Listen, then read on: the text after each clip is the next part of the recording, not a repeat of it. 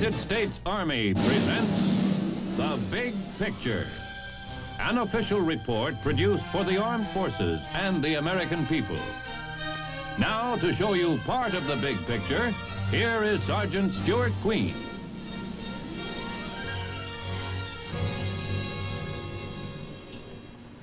Today's big picture is very close to me personally. Because, in a way, what happened to Private First Class Ed Griffiths happened to me and others assigned to the Military District of Washington.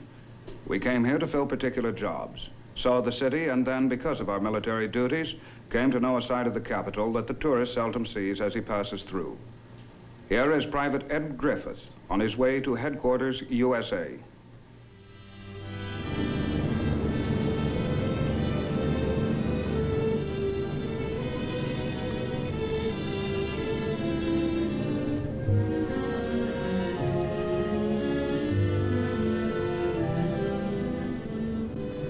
This is Captain Frank Chapman. We will be landing in Washington in 5 minutes.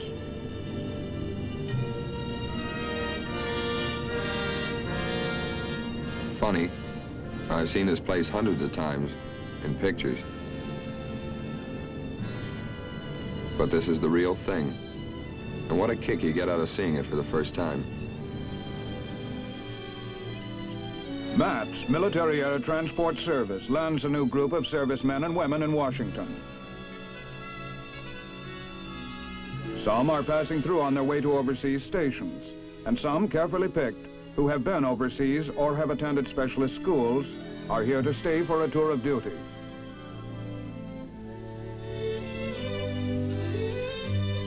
To Ed Griffiths, and to many arriving here, there is almost immediately a sense of something different about this American city.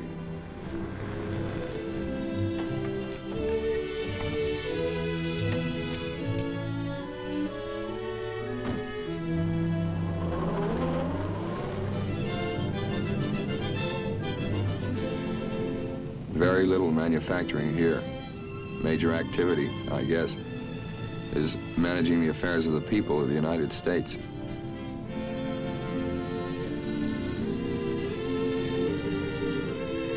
Fort Myer, Virginia, home of several units of the Military District of Washington. It was here that Private Griffiths was to report, to join Headquarters Company, United States Army.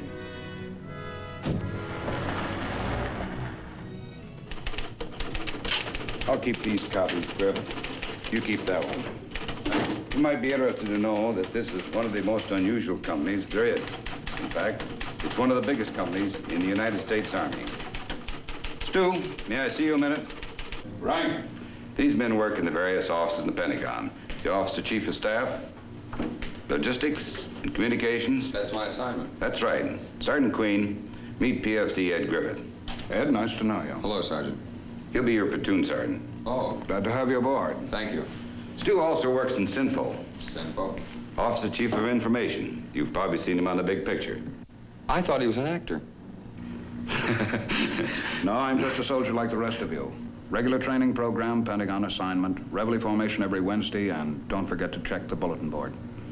And report over to the Pentagon Monday morning. First time here? That's right. Well, I suggest that you go on downtown, get on a bus, and take the standard tour.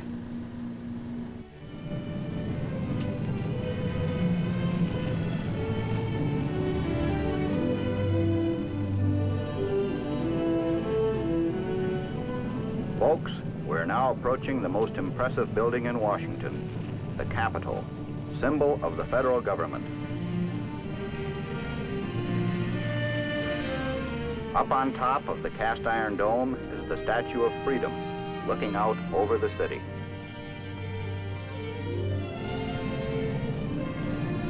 On your right now, the oldest building in the city, the White House.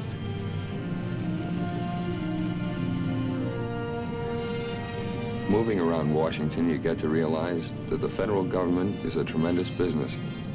Nothing like it anywhere. As office buildings of the government of the United States, I guess the architects meant them to look permanent, strong and dignified. I think they got their effect.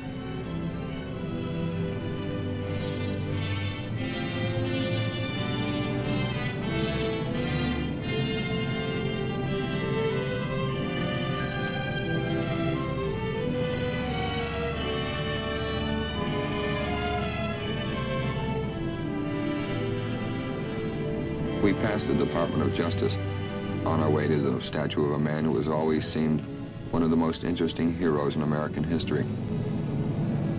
Nathan Hale, who before he was executed by the British in 1776, declared, "I only regret that I have but one life to lose for my country."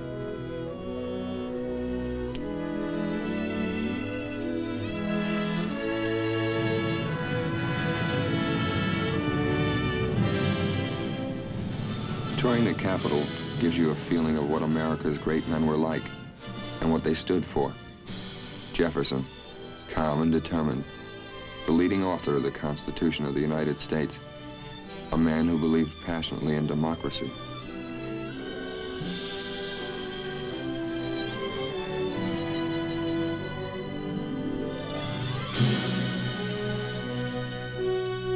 I have sworn upon the altar of God eternal hostility against every form of tyranny over the mind of man.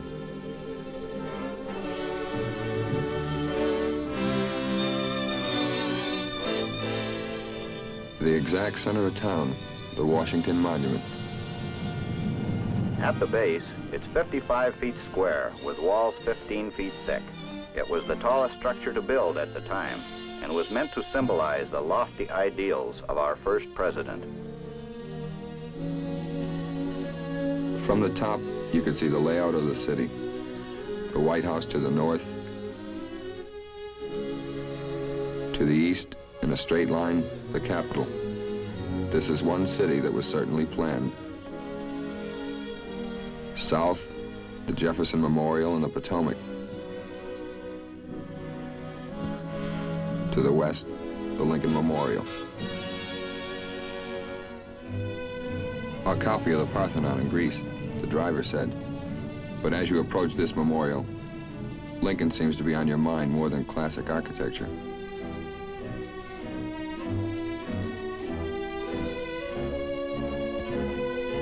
And then he is suddenly there.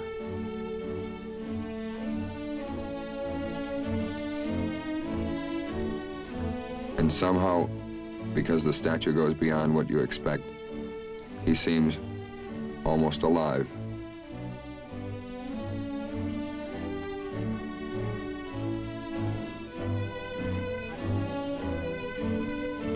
Sad, wise, humble, and a quality of greatness that everyone seems to feel here. The quiet is almost like in church.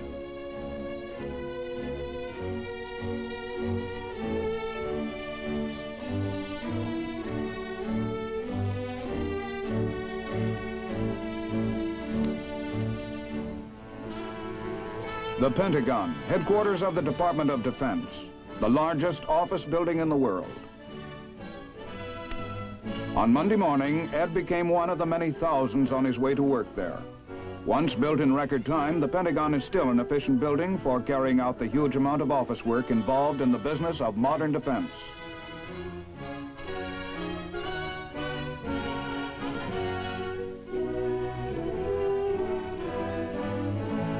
His new job was in the Staff Communications Office of the Chief of Staff.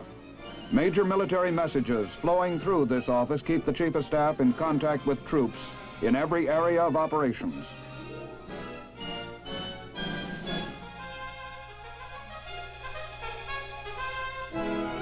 Ed's work was in a room where a record of every message sent is kept on file, so that if one is called for, it can be quickly located. If, for example, the White House requests a message, this office has the reputation of finding and delivering it within 20 minutes.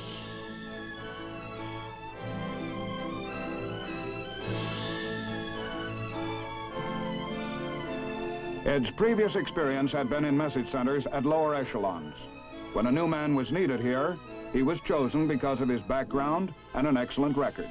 His job, like many others filled by enlisted men in the Pentagon, is essential work in a key area of our defense system.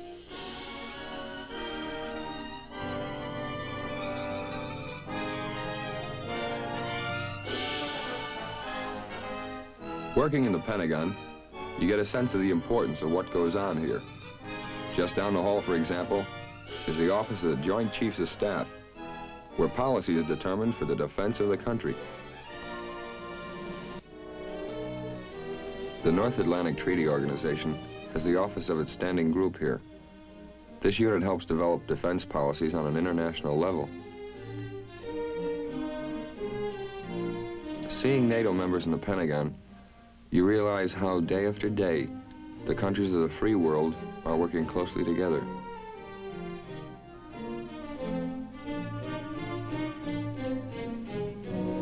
It's a good feeling to see the international atmosphere and to know that if it's ever necessary, we're ready to help each other with well-planned military support.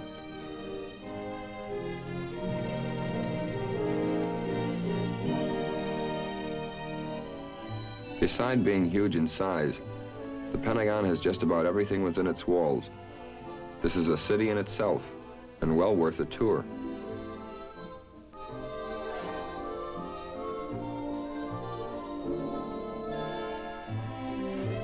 With all kinds of shops and conveniences, the concourse is really a sort of American Main Street.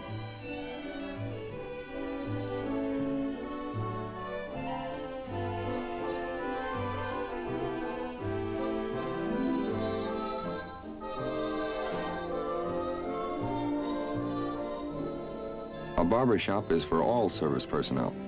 Here, whether you're a PFC or a two-star general, you receive the same treatment for the same price.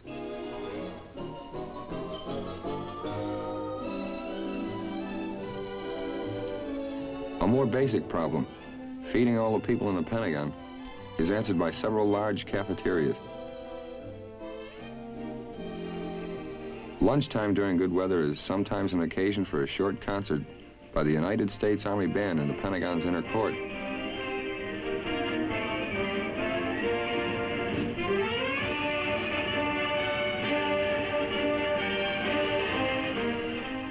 The Army Band and the Army Chorus are the representative musical organizations of the Army, performing at important ceremonies and concerts.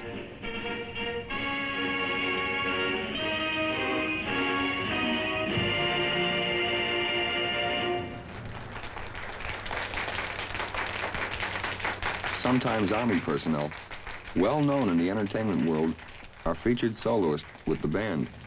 For example, one day I heard Steve Lawrence. I'm discontented with homes that are rented, so I have invented my own. Darling, this place is a lover's oasis, where life's weary chase is unknown. Far from the cry of the city, where flowers pretty caress the stream. It's cozy to hide in, to live side by side in. Don't let it abide in my dreams.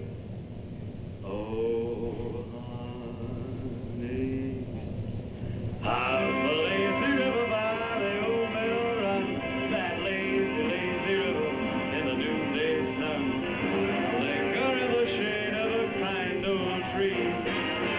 Throw away your troubles and dream of me. Up the lazy river where that robin song waits for the bright new morning, where we can move along. Blue skies up above, everyone's in love. Up that lazy river, how happy we're gonna be. Up that lazy river with me. Up the lazy river by the old mill run.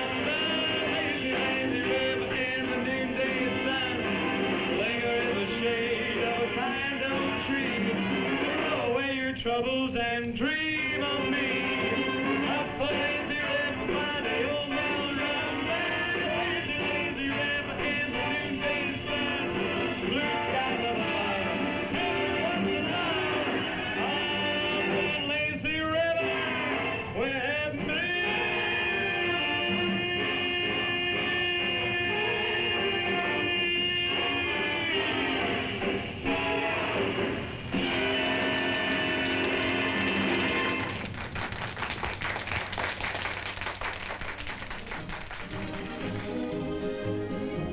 In the military district of Washington, a scheduled amount of time is given over to just plain soldiering.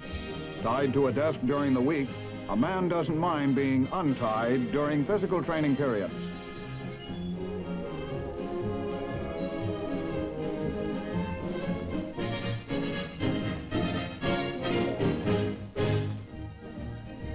Once a week, Headquarters Company, United States Army, falls out in formation.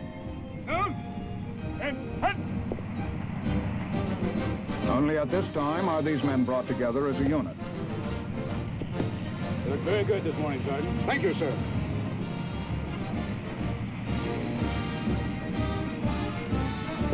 Oh, Frank! Push! And up! Heat! While each is a specialist, all share in the mission of protecting the capital of the United States.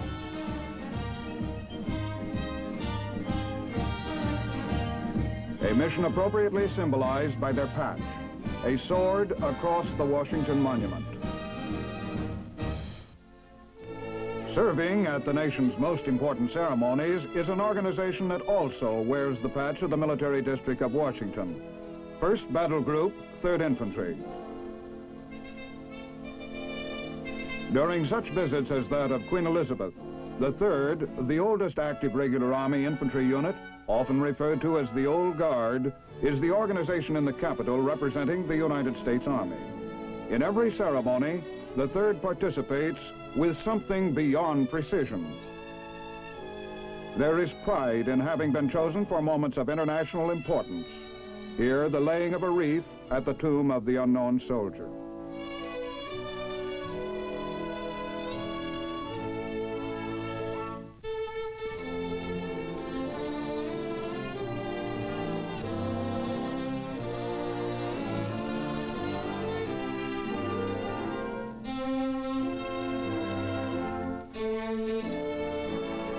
The mission of perpetually guarding this sacred shrine, 24 hours a day, every day of the year. This, too, is an honor for which the 1st Battle Group 3rd Infantry has been chosen. Today, beside the grave of an unknown soldier of World War I, lie an unknown serviceman of World War II. And another who fell in the Korean War. In the guard room beneath the amphitheater at Arlington Cemetery, men of the Honor Guard Company of the 3rd wait their turn. They carry out duties essential to the tradition of perfection surrounding every aspect of the Tomb Guard's mission.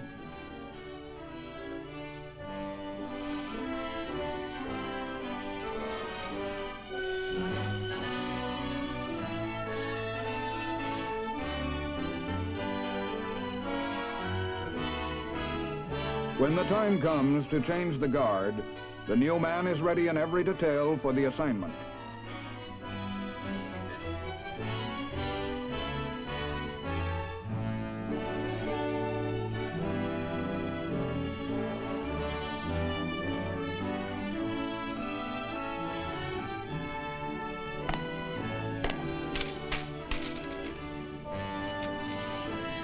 Young men of the Old Guard are conscious of the tradition of their unit and the traditional ceremony that holds such deep meaning to all Americans.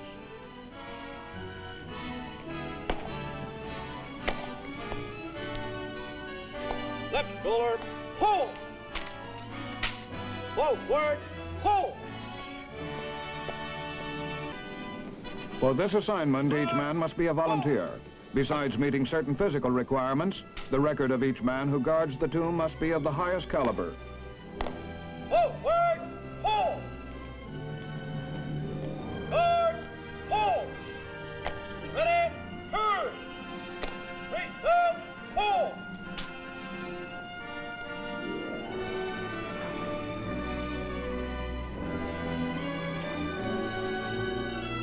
Forward, pull! Ready, turn! None of your orders. Posts and orders remain as directed. Orders acknowledged. Ready, turn! Reset, pull! Perpetual Guard, a highly esteemed responsibility of the 1st Battle Group, 3rd Infantry.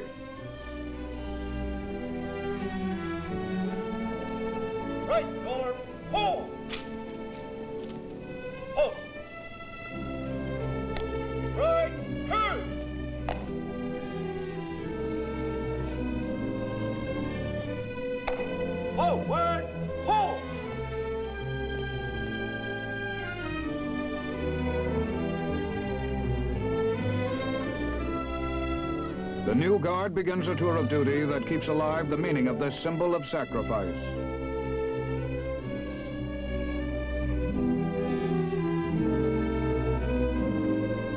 Here at Arlington Cemetery is the final resting place for great military leaders and outstanding individuals from nearly every walk of life. The 3rd participates in full honor funerals. A flag-draped casket, resting on a caisson, is brought in solemn procession to the place of burial. A riderless horse accompanies the body of a general or flag officer. Prior to these ceremonies are preparations for which men of the old guard are responsible.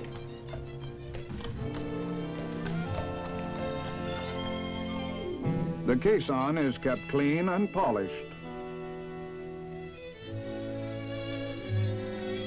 And the horses are carefully groomed. These are about the only ones left in this modern army. And here is the last blacksmith in the ranks of an army that once had many. Like the old village blacksmith, Sergeant Burgess likes some of the old-fashioned methods. For example, a hand method of fanning the flames instead of an electric motor available for the purpose. Better control that way, he says. No chance of forgetting to turn off the motor and burning up the shoe. Some of the old ways survive in this fast-changing army.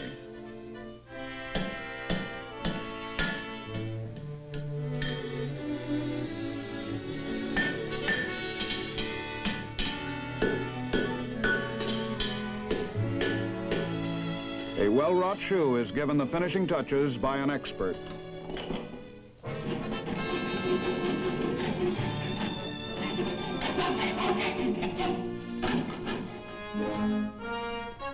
The Military District of Washington has within its command many units and services. Out at Fort McNair, besides troops, including elements of the 1st Battle Group, 3rd Infantry, are some high-level military schools for senior military officers. The National War College, the Industrial College of the Armed Forces. Under the supervision of the Joint Chiefs of Staff, these schools prepare men of all 3 services for command and staff duties in the highest echelons of the armed forces. There's Walter Reed Army Medical Center, world-renowned for its achievements on the frontiers of medicine, as well as for the expertness of its hospital practice. At the White House itself is an Army unit which, though not within the organization of the Military District of Washington, serves the President of the United States, the White House Army Signal Agency. A small group of communications specialists make certain that the President is never out of touch with the nation or the world. Coded messages are sent and received by radio teletype. A switchboard is always ready in case of emergency. Direct lines are kept open from the White House to the most important agencies of government, a precaution aimed at continued operations during emergency. Television facilities are operated by the White House Army Signal Agency. Today, the work of soldiers in the Capitol is infinitely varied and highly specialized. Sometimes it is difficult to realize that all of the tasks here relate in some way to the basic mission of defense.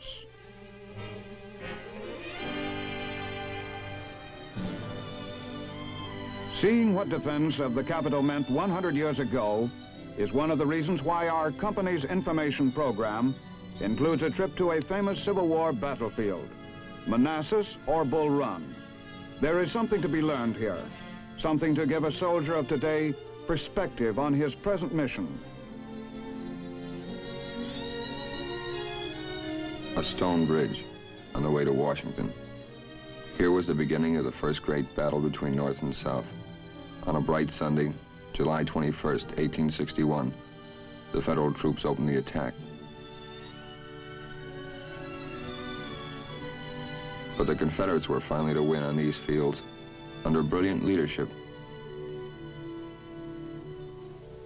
In the area, we stopped to look at a diorama and listen to a description of a moment during the fighting. Here is one of the truly dramatic incidents in American history. The moment during the First Battle of Manassas when Thomas Jonathan Jackson earned the nickname Stonewall.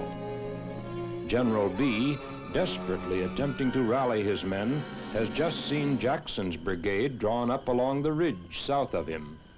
Inspired by Jackson's determined stand, B points toward the general sitting calmly on his horse at the top of the hill and shouts, "There is Jackson standing like a stone wall. Rally behind the Virginians." Stonewall Jackson thus won his immortal nickname. No one can leave here without feeling that something beside guns is needed to win battles. The determination of fighting men is still essential, along with the weapons of modern defense. Here and around the Washington area are Nike Hercules sites, manned night and day. During a practice exercise, one can see that behind these missiles must be men determined to carry out their work swiftly and efficiently. In this practice alert, the signal is given to clear the area. At other sites around the city, other missiles are as ready as this one for possible enemy attack. Ready too are men of the 1st Battle Group, 3rd Infantry. In addition to their ceremonial duties, these combat troops are in active training 8 months of the year. During an alert, they show they're a top-flight, fast-moving outfit.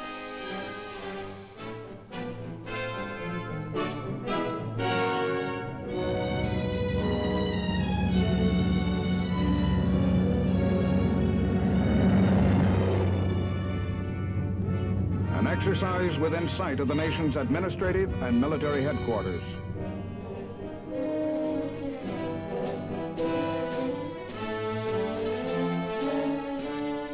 At the heart of the nation are soldiers of the Military District of Washington, protecting and serving the people of the United States.